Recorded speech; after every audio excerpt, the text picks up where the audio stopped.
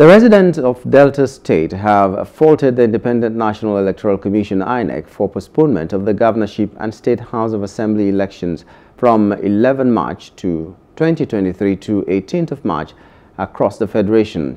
Some of the residents who spoke with our Asaba correspondent Akpomejero Friday said they are not happy with the development and INEC cannot be trusted with Nigerians' votes anymore. They said the new development is going to disrupt their school activities in Delta State.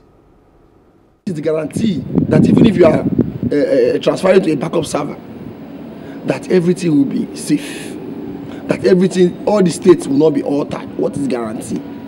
Mind you, a lot of Nigerians are not going to vote because of what happened in the presidential election, because their vote no longer counted. Nigerians don't trust INEC. That is the truth. Because of INEC failed even in their own electoral act. They failed. Electronic transmission was no longer the order of the day. They were not taking results manually. And we all know that the electoral act made it very clear that any result that was not transmitted will be null and void. Last election, which is the presidential election that they did, I think most people are not happy with it because of the outcome. Many people were injured. Some of the youth corpers that conducted the election were also injured too.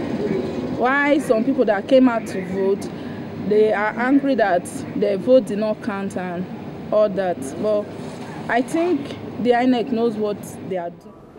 Hello, hope you enjoyed the news. Please do subscribe to our YouTube channel and don't forget to hit the notification button so you get notified about fresh news updates.